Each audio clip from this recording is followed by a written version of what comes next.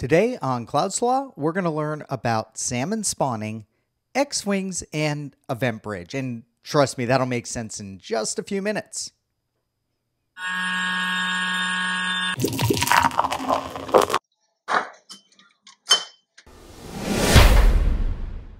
In our recent labs, we've set up monitoring using various security tools. The key ones we've gone over are CloudTrail for all of our log collection.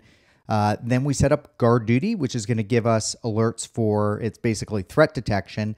And then we enable Security Hub, which is going to aggregate all the findings and the events from all of the various security tools that we might deploy in AWS. What we're going to do today is we're going to learn how to deal with those events that come out. And we're learning what an event is and why it's very different than a log file across basically all of the cloud providers support this. And an event is, the way I like to think about it, it's a stream of activity that's occurring in the cloud platform. And this is really wild, and it's different than dealing with logs and such that like we've always historically had. So this is where my analogies with the salmon come in, and I don't have a stuffed salmon, so I'm going to use a Lego X-Wing. The way that I like to think about and describe events is it's this constant stream like the salmon running under the water. And what happens is when an event occurs, it pops up and then it drops back down into the water. And sitting on top, we're kind of like the bears. If you've ever watched the salmon swimming upstream, actually, it's kind of funny. There's a axe throwing bar by us, and all they do is like show on the big screen salmon and bears and stuff. Anyway, when the salmon jumps up, the bear can grab it and do something with it. And that's what an event is in a cloud provider. So we don't have a bear. Let's just imagine that there is a Star Destroyer sitting up there. And so when that X-Wing pops up out of the stream, when that event occurs, it's not saved anywhere. You can't replay it. You can't do anything with it. It's just the system saying this happened. For example, that a guard duty detected something. Now, what we can do is we can be the bear, we can be the Star Destroyer, and we can go ahead and capture that event. And we do this using a tool called EventBridge. So EventBridge is the central bus for events within AWS that as customers we can access. And EventBridge, it doesn't do really anything until we tell it to do something. What we're going to do is we're going to create something known as an EventBridge rule. And this is something that does exist on all the cloud providers. You can do the same thing in Azure. You can do the same thing at Google. When we create the rule, what the rule is going to do is if the pattern matches, so if the ship coming out of the stream, the event, is an X-Wing, the pattern match, then let's do something with it. And that something is really robust and powerful, all the different options we have. We could save it into S3, so now it becomes like a log file. We could send that event over to Lambda function, basically code that's going to do something with it. Or in our case today, we're going to send it to a simple notification service topic. And this is why I brought up EventBridge today and why we're using it in a security context, even though it's an operational tool. Because EventBridge is how we can get the stream of activity occurring in our environments. You can trigger on CloudTrail events. You can trigger on guard duty events, or in our case, we're just going to set it up for Security Hub, which means that all of the events generated by any of the security tools in our environment are going to be going to the EventBridge. We're going to build a pattern to match on Security Hub. So you can think of, as we talked about before, all those events feed into Security Hub from all the different tools. Security Hub is going to put all of those in one account and in one region. So I can build one EventBridge rule and take those events that match that pattern of Security Hub, and then I can forward it somewhere. In our case, we're going to forward it to email. This is absolutely not what you would want to do in a real environment. We don't want to be dealing with email alerts for security. We'd send things off to a security tool, or we'd save it into a log file someplace for later analysis. But it works well for what we're setting up and to teach the concept about capturing events, capturing security events, and then doing something with those events. Now, there's a lot more to EventBridge. For example, at work, my commercial product, we actually tap into the event stream for customers. They can actually send us all of their events from their EventBridge to our EventBridge, and then we can do things with it. You can publish your own events to EventBridge. So this could be cool for your application logging. You could send like application security things into an EventBridge that then your own tooling can pick up on. But the core thing to keep in mind, and the really key concept you need to understand from an operational standpoint for EventBridge, is that events are always occurring, and EventBridge is a way of tapping into those events and then doing something with them. And we do that with a rule that matches the pattern of the event. Now, those of you who are actual AWS general engineers, you're probably ripping your hair out now because I've skipped a lot, but this is the core of what we need to know for today, is how events occur, how you have to build a rule to match on it. And then once you capture that, like capturing the X-wing in that tractor beam or the bear catching that salmon, we can do something with it. And in our case, we're going to pop it over to email. In real life, we could actually send it to, there's whole sorts of realms of better places to send these events. And as an aside, events are amazing. It is one of the things that makes cloud, gives us these capabilities that we don't have in traditional infrastructure. We can build entire application architectures that are triggered by these different events and event bridges. Or in Azure, they call them event buses. So it's really wild, really powerful, really capable. But as with all of our labs, we have to keep it relatively simple so that we can just kind of build up our knowledge. Now, why does this matter for security? Because all the security tools will build events, and we can even build EventBridge rules to match on things like, for example, in CloudTrail, if you have data events turned on, which is the thing that would monitor S3 buckets, which we have not turned on yet, there's an API call called delete objects, and that can sometimes be indicative of ransomware. Now, you might be using it for real, but maybe not. You could actually build an EventBridge rule to alert you on that. Build an EventBridge rule for any creation of an IAM user. We're going to learn how to do a little of that, but we're really going to use more advanced tools for those things. But the core principle you need to understand is that real-time stream of events is always occurring, and we can tap into those and we can use those for our security purposes.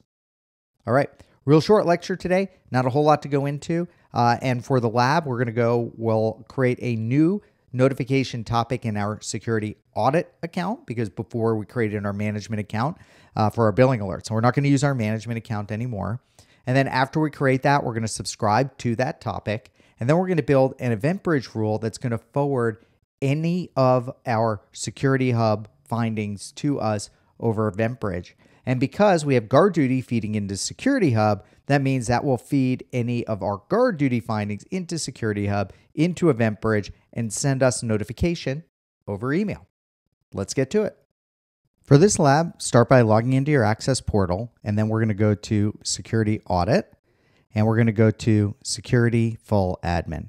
Now, if you recall, we already set up Security Hub, and we set US West 2 as our home region in the Security Audit account. So I'm just checking. We have Oregon as our the region that we are currently in, and I already know that Security Hub is up and running. The first thing we need to do is set up our simple notification service topic. Whoops, typed a little extra there. Simple notification service. And this is the easiest part. We're just going to call it Security Alerts. Actually, let's be a little clearer. Let's call it Security Hub Alerts.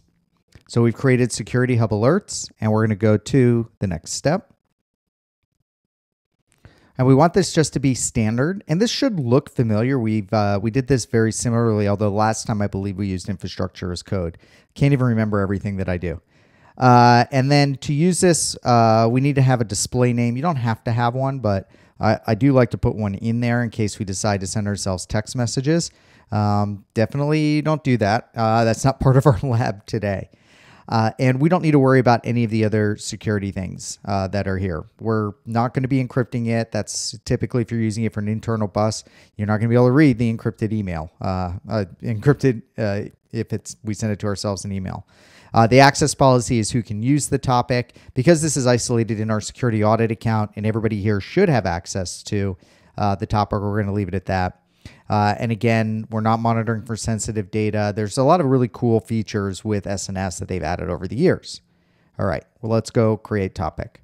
And a lot of this is because SNS is used not just to send messages out to email or something, but you can use it internally as a message bus when you're building your applications. It's actually some kind of interesting operational things if you want to compare Security Hub, sorry, not Security Hub, Simple Notification Service and EventBridge. I've actually used both in app architectures to do the same thing. With that said, let's just go create our subscription. So I'm going to do create subscription, and the protocol we want for this will be email. We don't need to say JSON because it's just going to be JSON. And then we decide where we're going to send it. And I'm just going to send it to my normal email address. But you could actually specify a dedicated address to that for like a security team, or another one of your email addresses using plus addressing so you can automatically filter it into a different folder. And I'm going to create subscription. Okay, now, as we did last time, if you recall, pending confirmation. So what I'm going to do is pause the video, go to my email, and I'm going to pull that over here and then click through it, and we'll confirm the subscription. Took only a few seconds. I have my email that came in for the subscription, so I'm going to go confirm subscription. And let's pick the same browser I'm working in, and boom, that subscription is confirmed, so everything is set. All right, so with that out of the way, let's go to EventBridge. Amazon EventBridge. And as we talked about, we want to create an EventBridge rule. Remember, I said there's all sorts of crazy and advanced stuff. We can use EventBridge for a lot of different things. And we're going to keep it really simple and use the core capability, which is that EventBridge rule. Which is interesting, if you're an old timer, we used to call these CloudWatch rules, but then they really expanded things and created the new service called EventBridge. So let's create a rule, and our rule name is going to be Security Hub Findings, because that's what we're going to be pulling. Let's make sure I get the capitalization right. And then we can put in a description. Now look, everything is in your account today, but someday you might, for institutional knowledge, need to actually have things prepared for somebody else. So let's build good habits, kind of like commenting code. And we'll say all findings from Security Hub, because that's exactly what this is going to do. And then the event bus is our default event bus. So that's the only one that we need to worry about today. You can actually add different event buses, which can hook you into partners or different kinds of things. But the default is just kind of the base Amazon EventBridge. Now we want to enable the rule on the selected event bus, and it's going to be a rule with an event pattern, which is different than doing it with a schedule. So you can actually have things set so that the rule is done on like a cron job. We're going to do it with an event pattern and click next. Now the event source is going to be AWS events or EventBridge partner events. We're not going to be dealing with custom events or anything else. This is one thing I do not like about the user interface. It puts the sample event optional for testing here, but we want to go down to the creation method. And in our case, we're going to go to custom pattern in the JSON editor because I have pre-built it. Now, just so you know, you could click down here. So you can go to AWS services, and we could go to, let's see. So the problem is you never know if it's Amazon Security Hub or if it's just Security Hub or if it's going to be AWS Security Hub. Looks like in our case, it would be Security Hub. And then event type, all events. But that pattern is not actually going to work, because we need certain specific events to actually get the findings out. And this is why you have to be very careful with using the pattern builder, because if you don't know what you're doing, you'll actually grab the wrong events. Instead, we're going to go custom JSON. We're going to highlight that little one that I put in there and delete it. And I'm going to paste in, oops. Give me 1 second here to pull it. Okay, I had to pull it off my clipboard, paste it in. This is the pattern that we want. So the source is obvious. So this is the service that is generating the event. In this case, it's Security Hub.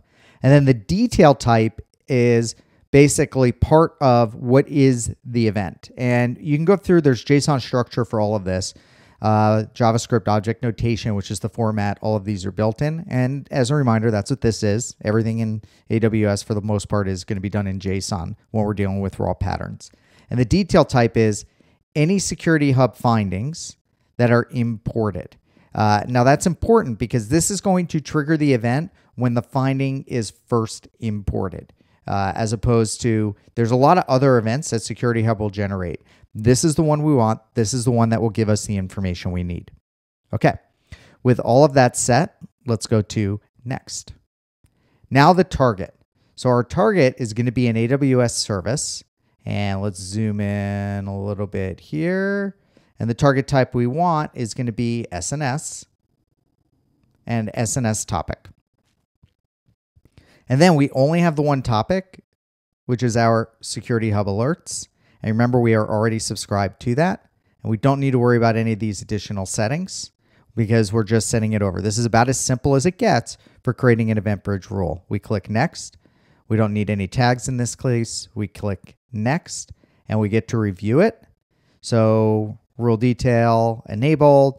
There's our event pattern for Security Hub. And our target is the Security Hub alerts SNS topic, not using any tags. Create rule. All right, so we're not going to test this one right now because we would need a Security Hub finding in order to do that, or a guard duty finding. And if you do get one of those and you don't know what it is, go ahead and give me an email.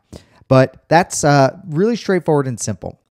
Again, as a reminder, the way this is going to work now is anytime any of our security tools find something, that's going to be fed. And it doesn't matter what account or what region it's in. Throughout the entire organization, anytime one of those tools finds something, it's going to feed that centrally to Security Hub that's located in US West 2, Oregon, in our security audit account.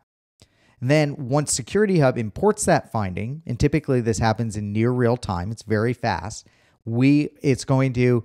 that event is going to pop up. And our EventBridge rule is going to grab it because it recognizes that event is from Security Hub and it matches that pattern of being a new imported finding. And it's going to send that over to SNS and it's going to go ahead and email us. And there's a lot of other stuff flowing across that EventBridge that we could build rules to capture, but this is the only one we're working on today. And everything is all wired and set in place. And in some of our sooner labs, we'll actually start playing a bit more with things that might generate findings, and I'll let you know when to expect one. Again, if you get one that's unexpected, feel free to explore it yourself or drop me a line, and I'm more than happy to help you. That's it. We're done with this week, and we'll see you next week.